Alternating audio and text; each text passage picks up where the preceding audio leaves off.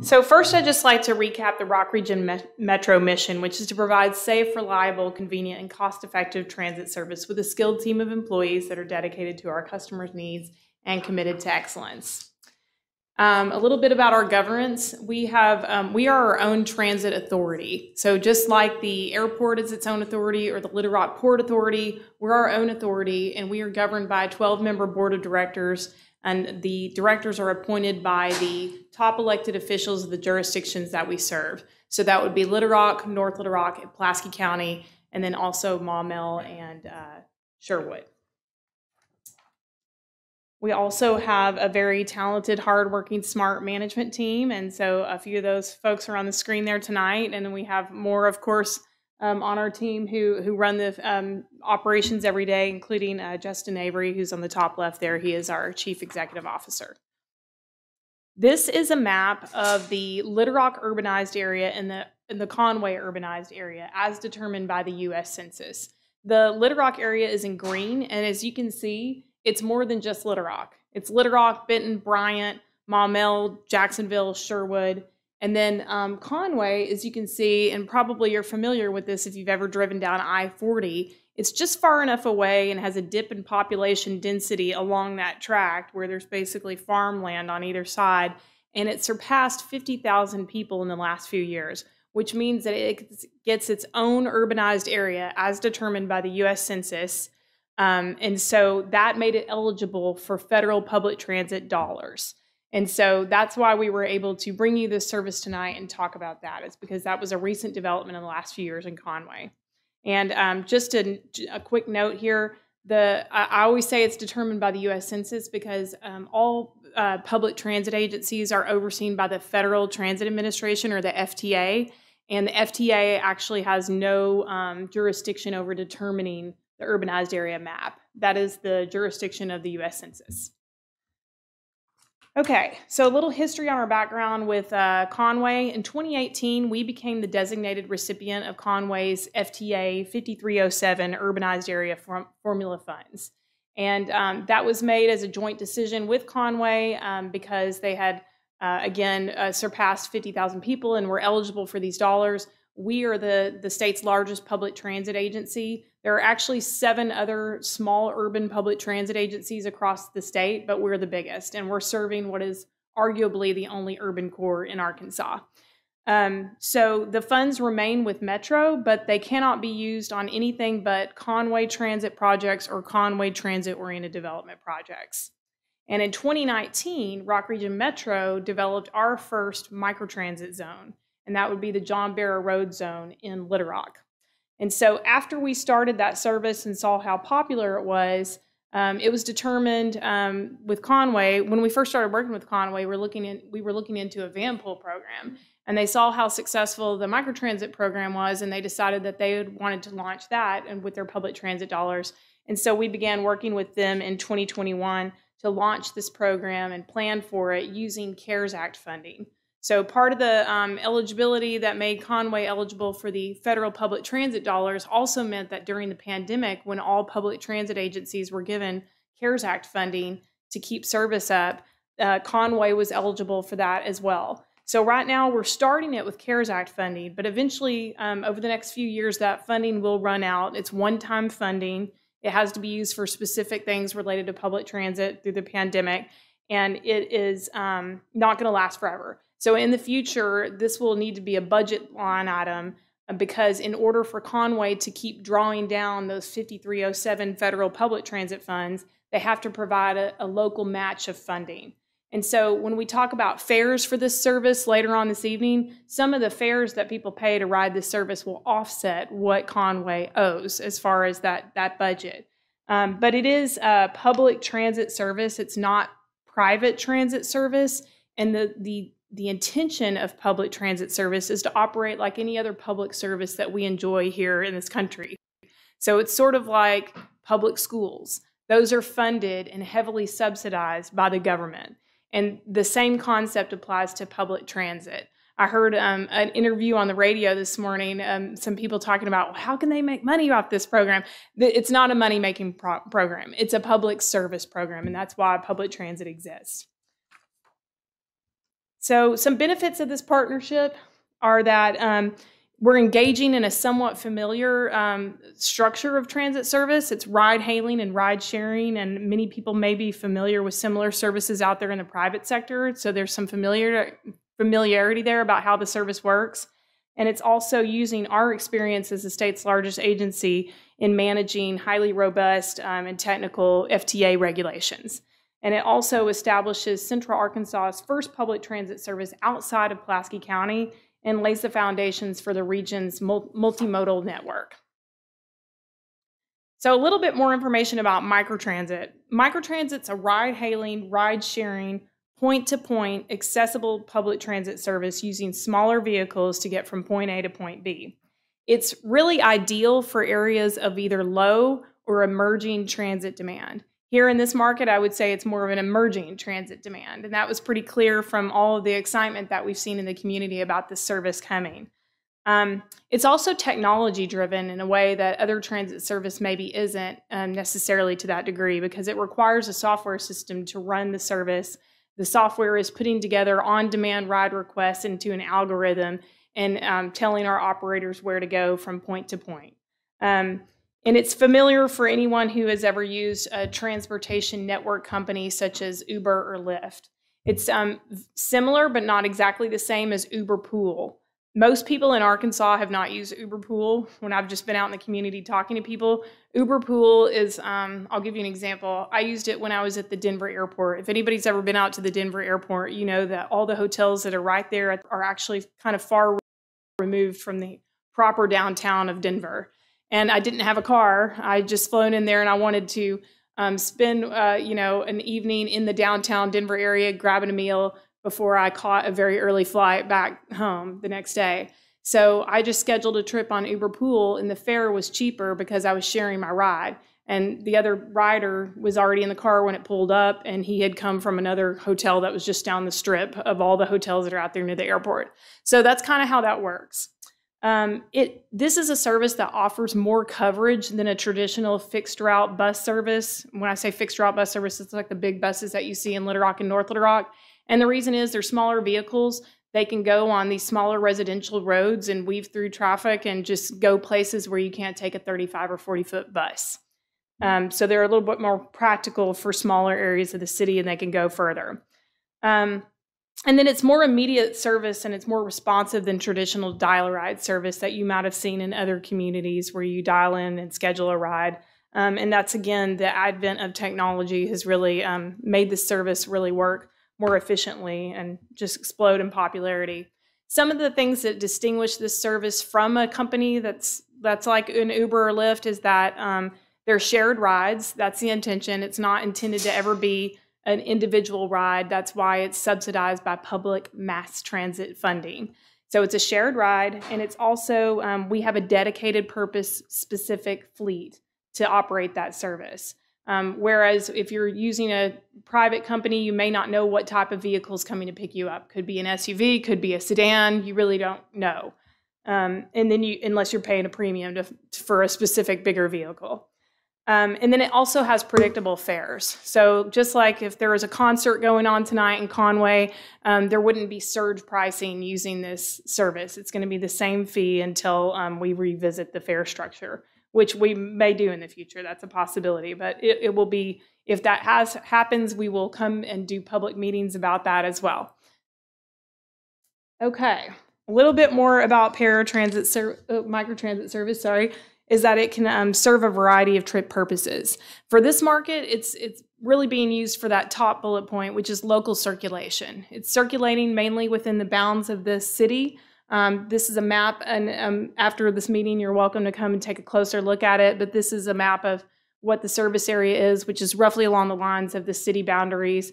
And so it's circulating from any point in that green area to any other point in the green area. And but it's also a service that has been used by different public transit agencies for different purposes. So, for example, some people use it to be a circulator service to feed into park and ride lots for then bigger commuter shuttles that might go down the highway to another city. And then it's also used for gap service. So if you have somebody working at a factory and they have a late night shift or an early morning shift, it could be used to fill in supplemental service before buses start running in some communities. It's also really great for gauging demand for transit service and for different types of service. So for example, here, it's using real data with the software. So every origin address and every destination address is captured by this software. So we're able to more specifically pinpoint what areas in the city or in the zones, if the case may be in Little Rock and North Little Rock, of where people are wanting to go and use the service and what the hotspots truly are. Versus if you're walking up to a transit stop using a bigger bus, you really don't know exactly where someone's coming from. You might know that they're coming to that stop, but you don't know where they're coming from and what their ultimate destination is. So this can also help us predict some patterns and see if there are some patterns emerging where you might have a corridor, for example, here in Conway that becomes so popular that maybe it does warrant having a fixed route bus and having a more traditional bus route in that area. Okay, a little bit more about the service design for the Metro Connect Conway service. This was developed with our professional transit planning company that's named Foursquare ITP. They do projects like this for public transit agencies across the country. And then it was also used, we did data simulations within the software that we're using for this service, and that is called Transloc. Loc is short for location, so it's Transloc, not LOC. And it's a subsidiary of Ford Mobility. And Ford Mobility is connected to the Ford company that we all know as the maker of cars. And we also developed this plan with continued input from the City of Conway staff, some of whom are with us tonight and have been working on this project for a long time with us. And we also worked with their planners and our planning team looking at different data resources to do this planning. We talked about trip generators, which in the transit world is just a fancy word for places where people want to go. Shopping centers, hospitals, public libraries, academic institutions, places like that. We also looked at traffic analysis zones. So you may have heard the term Metro Plan thrown around if you're following news here in Conway. Metro Plan is the metropolitan planning organization for a 4-county area that includes Faulkner County. And Metro Plan collects traffic analysis zones data, and that's what they do. They share it back with the jurisdictions for planning purposes, just like this. So we'll look at a map here in a minute of where those traffic patterns are. But we also looked at other population or other data such as population density, employment density, land use, and populations. So I'll walk you through a couple of those maps here in a minute. And finally, we vetted and refined this service plan by hosting a series of meetings last November with stakeholders specifically from Conway, from the business sector, from the health sector, academic, and social services sectors. And the city's staff helped us collect names and make contact with some of the different organizations that we met with to talk to them about this service. So a couple of those maps that I mentioned that I just wanted to walk you through of some of the data that we collected to plan this service. One of the strongest predictors of transit use is density. That's not always the case, and of course you have different degrees of density, and then you have an array of services, if you will, in the transit world now that you can deploy for different levels of density. In Little Rock, we have the bigger Little Rock buses, and Little Rock and North Little Rock, the fixed route buses, because we have some very dense areas of the cities where they make a lot of sense. Here in Conway, the areas that you see that are yellow and orange are the most dense areas out of the city. And you can see that all these little black marks on the map, it may be harder to see from the back there, those are just little marks indicating trip generators. So those places that we mentioned before, like hospitals and schools and libraries and medical clinics and social services organizations, municipal buildings, things like that where people want to go. So that was part of the research. We also looked at key metrics of demographics. So there are a couple of different subgroups that have a higher propensity for using public transit service, including zero vehicle households, people who have disabilities, low income individuals, youths who are too young to drive, and senior citizens. And so this is a map showing concentrated areas of where you find people who are in those profiles collectively. The more you find, is the darker the color with the red. We also looked at land use. you can't have a conversation about public transit without talking about land use. And anybody who's worked in planning for the city or the county understands this. But basically, you find a higher percentage of people using transit trips in places where there are apartment complexes, for example, multifamily housing. Also academic institutions, medical institutions. You're going to hear this a lot. This is I sound like a broken record because these are all the places that generate more transit use. And you'll see that these are the areas that they're concentrated in if you look on the map with the yellow and orange and red. And then finally, we looked at travel patterns. And I think most everybody on the planning team is from Central Arkansas, and a lot of us have lived here our whole lives.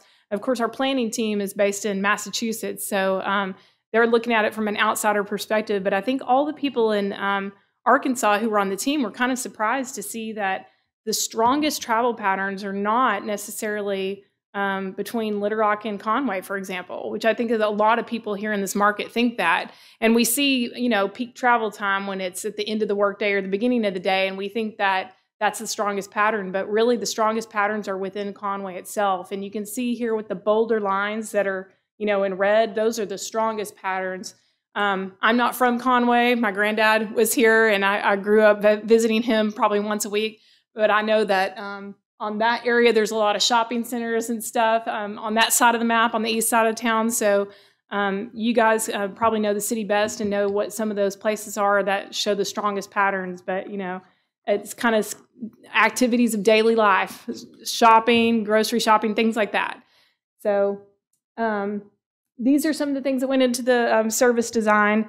From the perspective of the actual app, from the rider's perspective, this app and this service offers easy booking. So you book the rides through an app.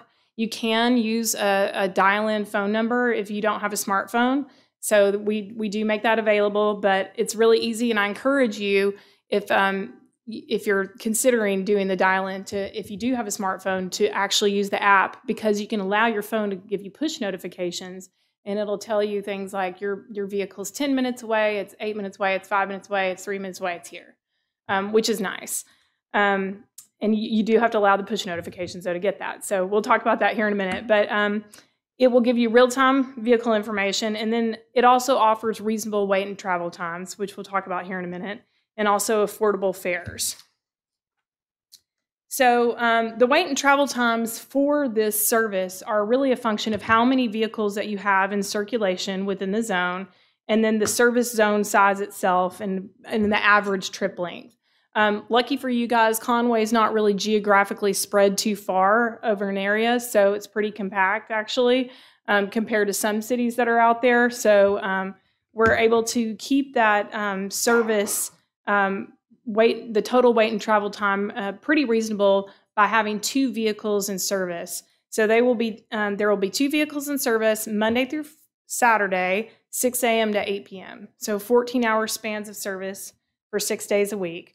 And again, this was all determined, the zone was actually determined in this map that you see here by all the factors that we just discussed and all those other maps and demographics and information.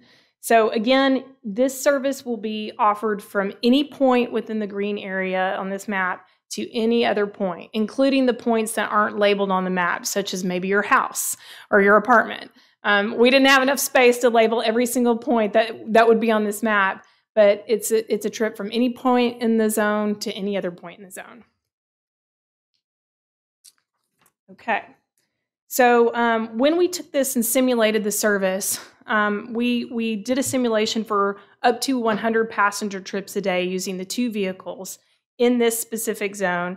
And we came up with a simulation that gave us an average wait time of less than 30 minutes and an average trip time of less than 20 minutes. Sometimes it could be much less than that. It kind of depends on the length of your trip and how far you're going within this zone. And it also depends on the time of day and how many other people are trying to book trips at the same time. But the simulation kind of, simulates different scenarios and different trips to give us this information. Once the ridership demand reaches 100 passenger trips per day and starts to surpass that, we can adjust as necessary. A couple of different ways that you can adjust are to add more vehicles, which is everyone's favorite option because it means more service.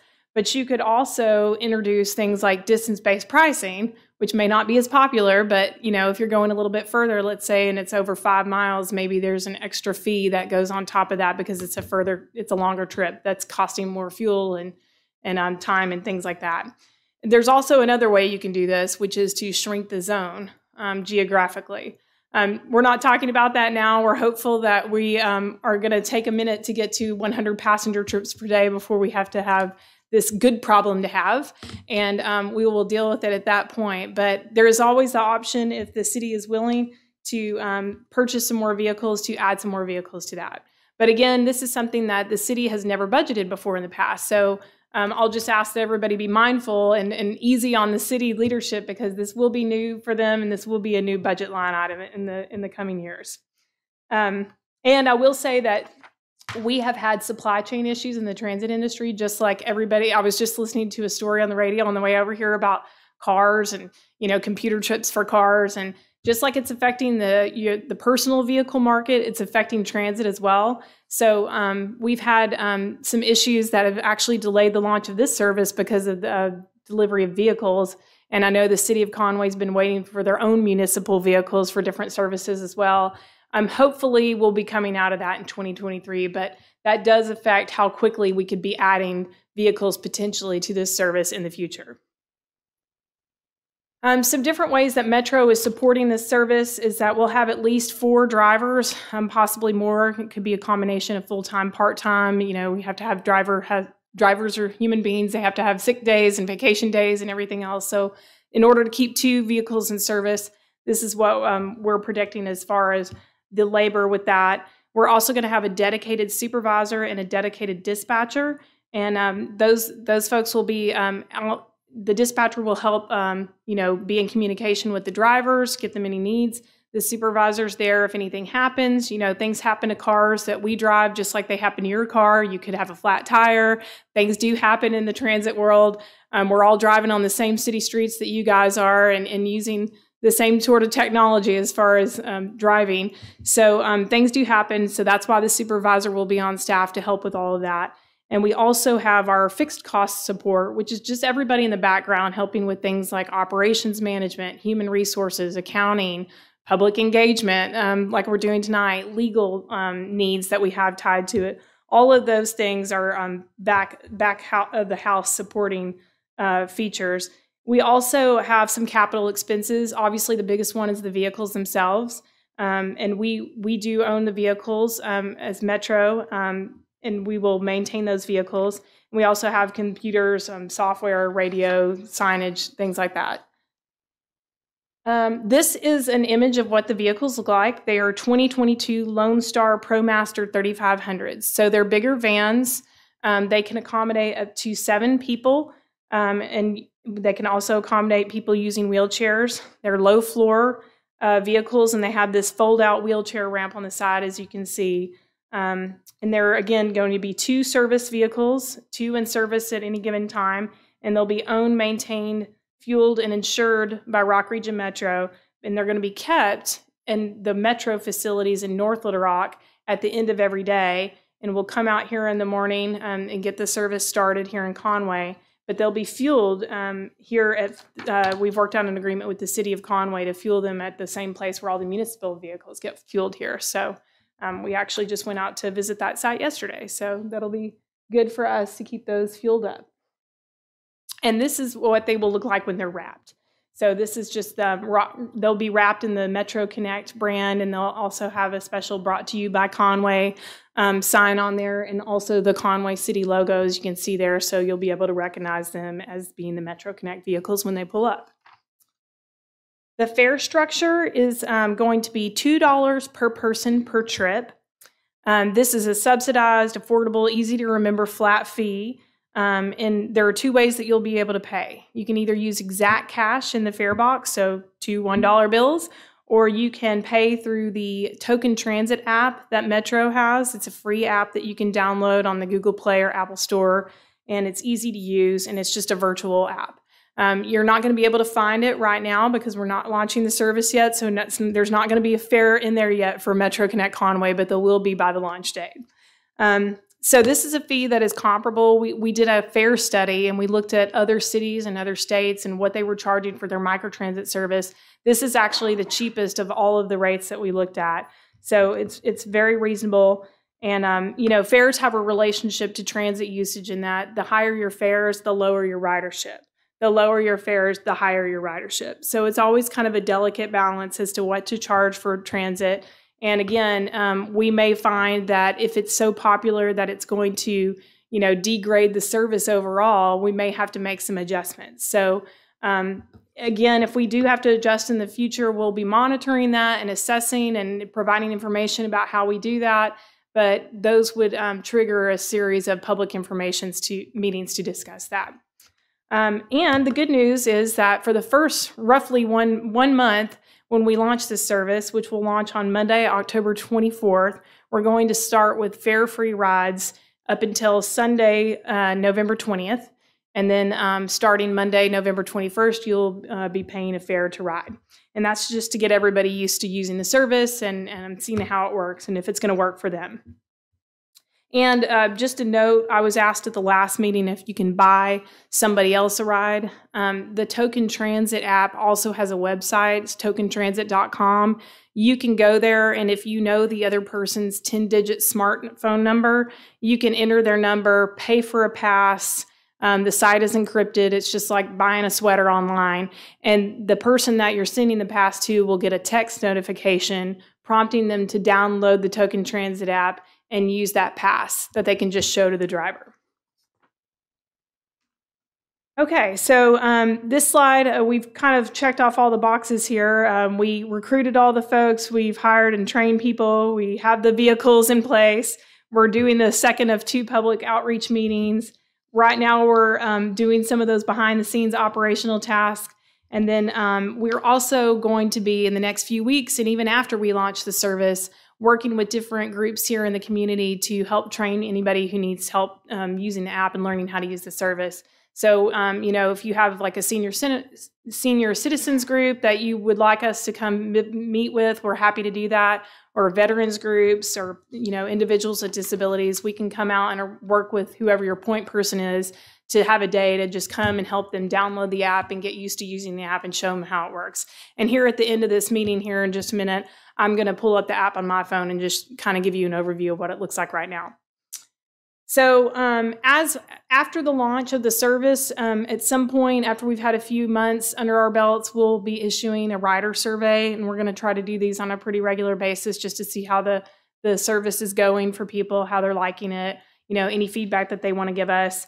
We'll be monitoring the service, how many passenger trips do we have, on what days are the most popular, what time of day is the most popular, where are we starting to maybe get to the danger zone of surpassing 100 passenger trips per day, all of that. And we'll be providing regular financial reporting to Conway because these are, again, their CARES Act funding dollars are being used to launch this service. So as we move along, those funds are going to dwindle, and we'll be giving them updates on all of that.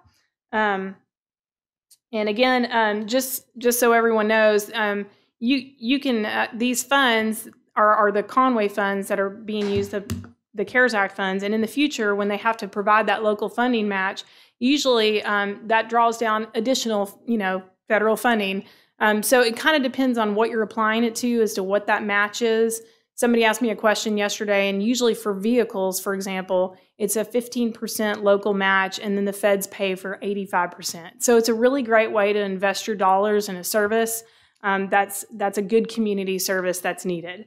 But it does cost money. Transit's not cheap, but it's a worthwhile endeavor. And for right now, it's easy because it's free almost with CARES Act funding, but it is taxpayer funding. I was asked that question by an elected official yesterday, and it is taxpayer funding right now. It's your federal taxpayer dollars right now with the CARES Act. And eventually it will be mixed in with your local funding dollars and taxpayer dollars. A couple of notes before I move on to just showing you how the app works. You can book what we call subscription trips. So if you work Monday through Friday and you want to leave your house at a certain time and try to be at work by a certain time, and you want to have a standing appointment, you can do that. And then you can book your standing appointment trip to come back from work, back to your house at the end of the day. You can do that in the app. And that's not a problem. The only thing that we ask is that you remember that when Thursday, Thanksgiving rolls around, that you cancel that trip ahead of time if you're not going to be going to work on Thanksgiving. So we don't send out a driver who's waiting on you and you're a no-show. We were also asked yesterday about whether there is a wait time policy, and there is. If you're not at your place and the driver has waited up to 5 minutes, they're going to have to leave to make sure that they're picking up the next person and trying to stay on schedule for everyone else. So there is that wait time policy. And finally, as I'm pulling up the app to show you guys how it works, I got a few questions yesterday after the main presentation, and I'll just say that, the future of, there were questions about expanding and things like that, which will be great to do, but I'll just remind you that we're a transit authority, but we don't have a local, long-term, dedicated funding source that's earmarked for public transit, even in Little Rock and North Little Rock, for example. So we're not, like your public schools here probably operate off earmarked money from a property tax maybe, or a sales tax. We don't have that. And we're not the people that determine that. We all collectively, as people who are hopefully registered voters and engaged in our civic processes, we manage that process by who we vote into place and how they spend those public dollars. So I'll just say that if you're interested in it expanding and you want it to go outside this city jurisdiction, the next jurisdiction up would be the Faulkner County jurisdiction. So when you want to talk about the value of public transit, the people that you need to be talking to are your ward representative, your mayor, your justice of the peace, your county judge, your state rep, your state senator, Congressman Hill, Senator Bozeman, and Senator Cotton. Those are the people who determine what level of public transit investment is for right here. So I'm going to go ahead and pull up this app and show you guys just how it works. All right, should pull it up there. Okay. The app, these are all my work apps, and in the bottom right-hand corner, you see this gray app with the white little transit vehicle. It looks like a front of a bus or a van. That is the Transloc app. You'll just open up that app, and you can see I'm already on the on-demand page, which is this bottom row of icons. It starts with routes. We don't run any of our fixed routes in Little Rock or North Little Rock off the Transloc app. We run those off a totally different app. So you can just ignore the routes button. What you want is on demand. And then there's a search and then a me button in settings. So it's pretty kind of standard looking menu setup. You can see that right now it's on the East Little Rock weekday zone. You can just swipe or tap over here at the bottom to go to the second zone that's popping up. Eventually, you're going to see all these names that you don't recognize because these are all Little Rock and North Little Rock zones. And so eventually, you're going to want to go to the Metro Connect Conway zone. And you can see for this zone that I have pulled up, the John Barrow weekday zone, it says weekday. If I click over again, I can find, let's see. Yes, there it is. I can click over and now you can see I have the John Barrow weekend zone. So you'll want to make sure that when you're booking rides that if it's on a Monday and you want to book the ride for a Monday, that you're on the weekday zone and not the weekend zone. But you can see on this weekend one, the only little icon that's filled in black here at the bottom is S for Saturday. That means it only runs on Saturday, not Sunday. So I'm going to go back to the weekday zone because today is a weekday and I'm going to show you how to book a ride, and I'm going to book it in the John Barrow Road zone. So you can see that Monday, Tuesday, Wednesday, Thursday, Friday are filled in across the bottom of the screen. So I'm going to just tap inside the map zone, and that's going to pull up a different page where I can enter my pickup spot, and you can see it's already using my phone's location to put me here at 1111 Main Street in Conway. But I can't book a ride from Conway to another point in the John Barrow Road zone. So I'm going to change my pickup address to the Carti Cancer Center that is off Carti Way in Little Rock. And then I'm going to set my drop-off address for the Walmart that's at Shackelford Crossing, which both of those are in the John Barrow Road zone. So then you can see I have these choices up here at the top underneath where I put the addresses, where it says, has a little icon of a person. It says 1, there's a little wheelchair and it says not requested, and there's a little bike and it says not requested. You can change these settings as they apply to you. If you're using a wheelchair and you know that you need to have wheelchair accessibility, you can just change that to required. If you have a bike that you need to load on the bike racks, and these vehicles do have bike racks, you can put that on there and change it for you. But I'm going to leave that as is for right now, and then I can just press this green request ride button at the bottom. And when that happens, it's just confirming that I'm only booking the ride for me. If I wanted to change that 1 at the top, I could just click on it and up it up to, I think, 6 other people other than me, because the vehicle can accommodate 7. So I'm going to go ahead and click confirm. And then it's going to do this pin setting. If I kind of pull this down a little bit, you see Carti Way is labeled there as the road. If you're, for example, booking this from Hendricks and you're in a building that is surrounded by streets on all 4 sides, you're probably going to want to set your pin and pay more attention, because you're going to want to tell the driver, I'm coming out the east side of the doors, facing this street, that kind of thing. So it's just like setting a pin in Uber or Lyft, if you've ever used that. So I'm going to go ahead and confirm that. And when I confirmed it, it's booking my ride. But it's actually booking it right now, and you can see it says my estimated drop-off time is 6:20 or 6:20, between 6:20 and 6:23. Right now it's 6:08, so that's not a bad total wait and travel time for my drop-off. But I'm going to go ahead and cancel that, because I don't want to be a bad rider and a no-show. So I'm just going to hit options and hit cancel ride request. It's going to ask me to confirm it. I'm going to hit it again, and it's canceling my ride. Then I'm just going to hit done, and then you can see I have a little alert here on me, and that's just another confirmation that it has canceled my ride. If you want to click on your ride history, it'll let you do that from this Me menu option, and you can just see all the rides you took, what time you booked them, and what time you were dropped off. So that's pretty handy too. And that is the app. So with that, I'll take any questions. Yes. Go ahead.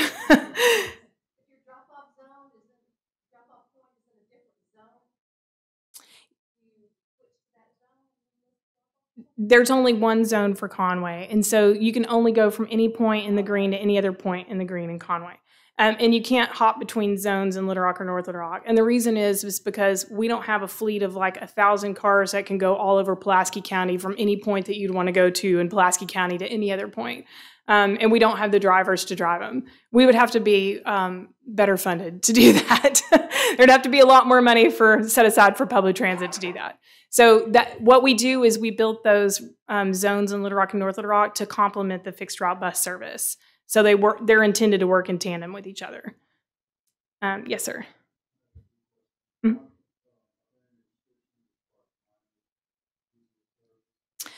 We have a code of conduct that applies to all of our system, including the Conway zone.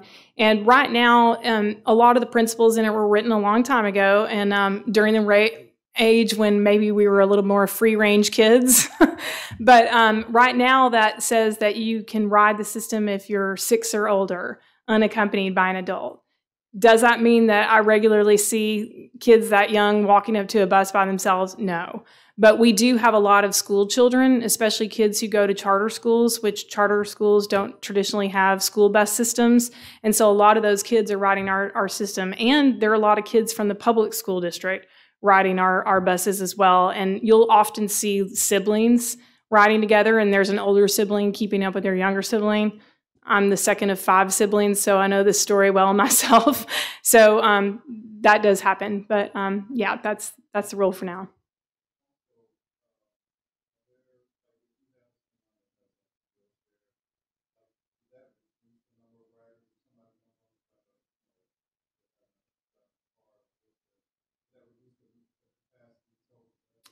No, it's been a minute since I actually stepped on one of these. I was on one a couple months ago, but I don't think so, because there's plenty of room on the side there. The wheelchair area, when I showed you that photo of the ramp, it's just like a big open space on the vehicle right across from that ramp. So, Yes, sir.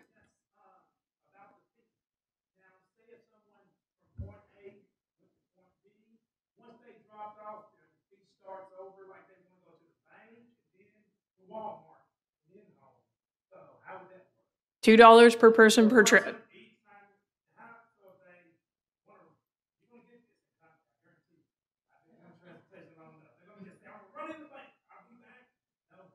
Can't do it.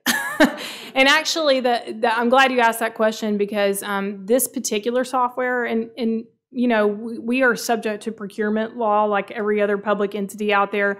So we're not always maybe going to have the same system that we use to actually operate this service. It could be a different app in the future, different vendor.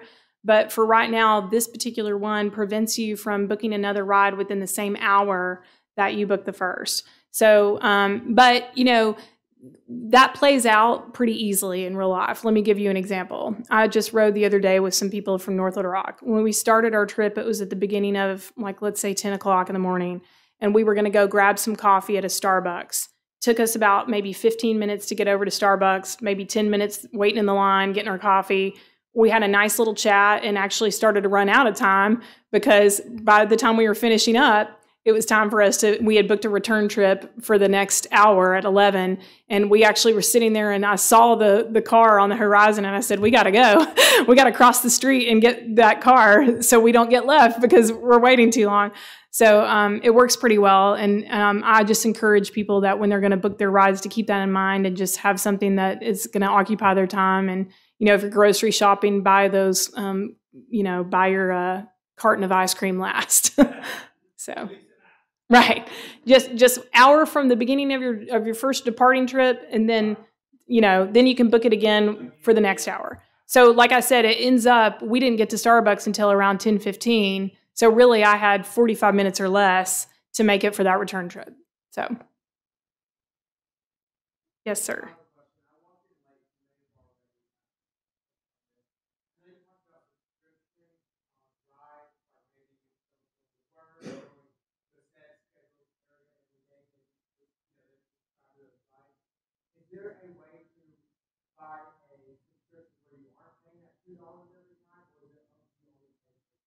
No, it's $2 per person per trip. We did this for simplicity's sake. And again, it was the cheapest fare for microtransit costs that we could see in any comparable city that we studied for the fare study. Yeah, no discounts. It's just $2 per person per trip. And keep it nice and easy to remember. Yes, sir.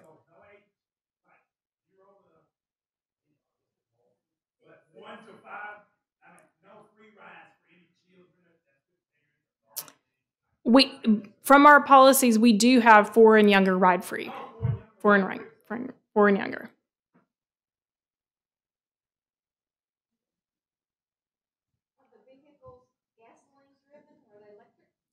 They're not electric, but definitely the federal government's given a lot of incentives, especially with the infrastructure bill, to go to low or no emission vehicles. Unfortunately, right now, just as the private sector is being affected, and you'd be hard pressed to go and find anyone to sell you one right now. And if you did, you'd pay top premium price for it. So we're waiting to see the advent of more transit vehicles available on the market and perhaps be more reasonably priced before we would go that route. But for our big buses, we actually will be the first public transit agency in Arkansas to get 5 battery electric buses in the spring next year. So we're pretty excited about that. Mm-hmm. Yes, ma'am.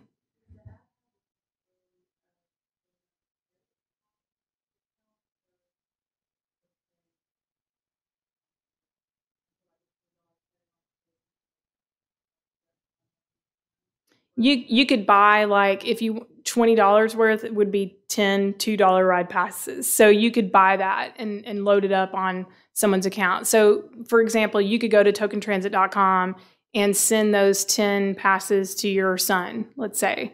And he would get a text if he had a smartphone. You know, you have to have a smartphone for this to work, to buy it for somebody else. And he would just get the text and say, download the free Token Transit app, and you'll find your passes awaiting you once you download the app. Mm-hmm. Yes, sir.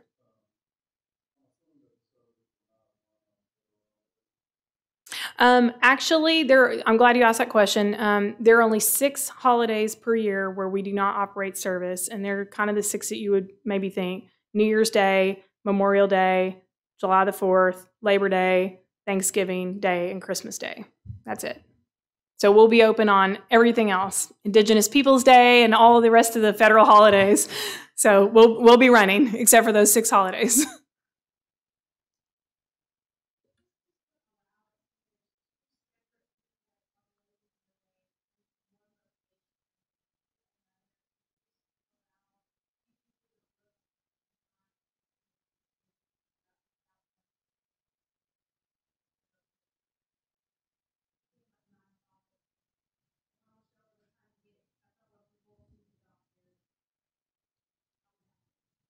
Yeah, well, you would book. They would just book different rides, or if you wanted, if you knew this person well and you did want to book together, you could say, "I'll book the trip.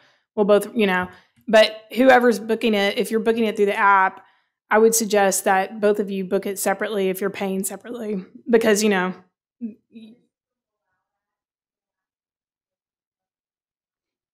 Yeah, it's a software system that runs on an algorithm. So it's putting all the trip requests together in real time, and it's spitting out to us in real time, hey, we're getting 5 requests from UCA, so head over there and then pick these 5 people up, and then this one's going to be dropped off here, and then the 2 others are right down the street from there, and then this one's over here and that one's over there, kind of thing.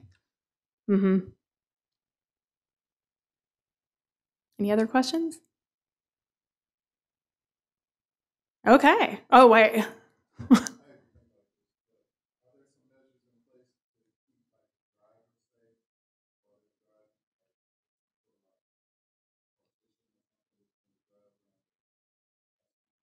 We don't currently have partitions. We haven't really needed those at this point, and we do talk with our drivers and operators often about these issues to just kind of gauge how they're feeling about things. And we've been fortunate in that respect. That's exactly why we have a supervisor and dispatcher.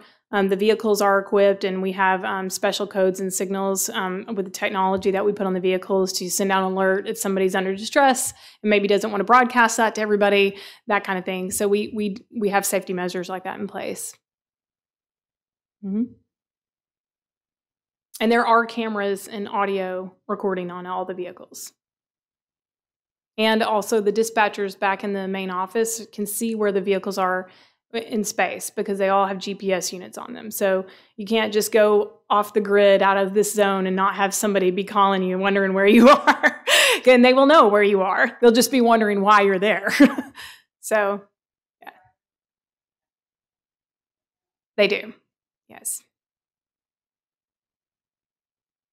Any other questions?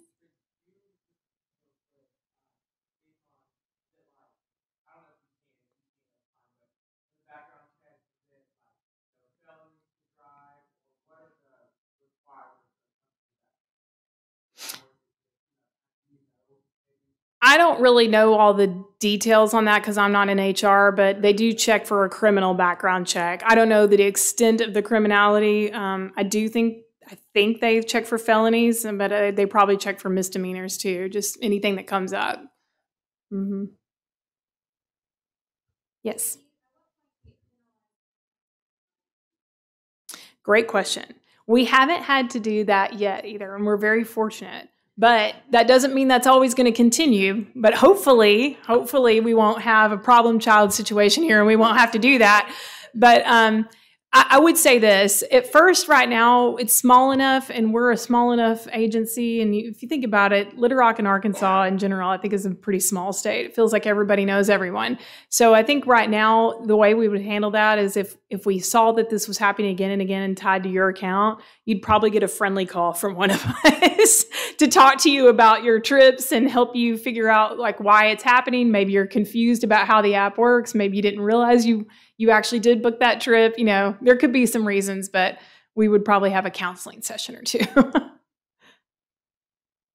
But please don't abuse it because we don't want to have to nanny everyone on that. But we will if we have to. At some point, it may be that you forfeit $2.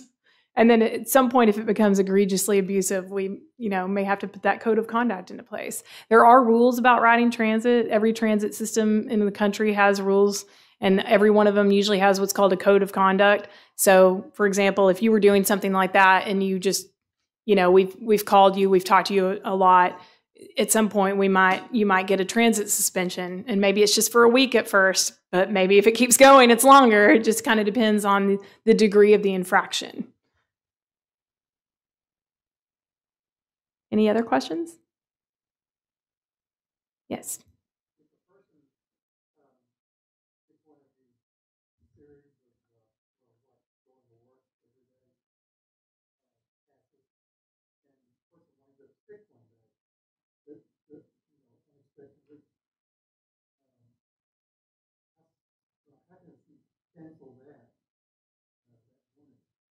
So basically, it's not a pass that's like for multiple rides. It's $2 per person per trip, and in the Token Transit app, if you're buying a pass, you're basically buying a one ride fare for $2. And even if you wanted to buy 10 of them, like for your example, it would just be 10 that you could use. And they're not activated until you actually use it in the fare box, which if you're using a virtual pass, that just means that you're showing it to the driver. And it's animated.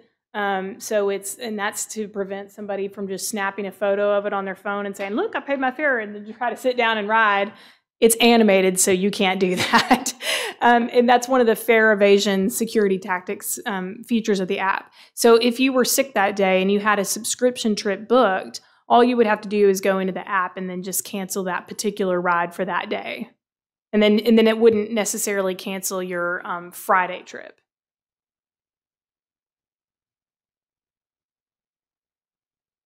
Any other questions? Okay, well, I am here if you wanted to step up and ask me a couple more questions after this. Thank you for joining us tonight. We're really excited about it. You'll be hearing more about this as we get closer to the launch date at the end of October. Again, that's Monday, October 24th. And we're really looking forward to it. We think this will be great for Conway and a great way to increase the mobility options in the city. Thank you.